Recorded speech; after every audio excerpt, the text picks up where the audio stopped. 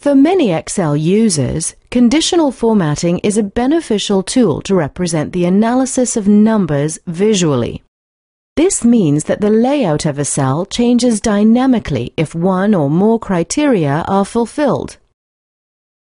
It is handy for finding exceptions and discovering important trends in your data. You can find the Conditional Formatting button in the Home tab in the group Styles. First, you select the cell you want to modify. Excel 2007 also offers some new visual layout possibilities, such as data bars, color scales, or icon sets. First and foremost, there are the data bars.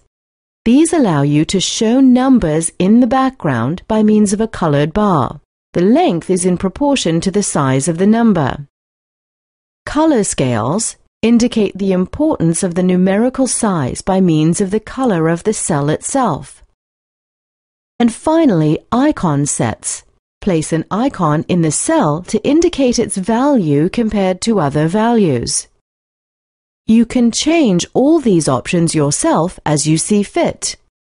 Select the right cells, then click on Conditional Formatting and look for the suitable option. After that, select Manage Rules and choose the specific action in the dialog box. Thanks to its ease of use, this conditional formatting helps you, in just a few clicks, to visualize and analyze mutual connections between data. With Excel 2007, you can also apply more than 3 different rules of conditional formatting in one cell. In this software, there is no limitation to the application of these rules.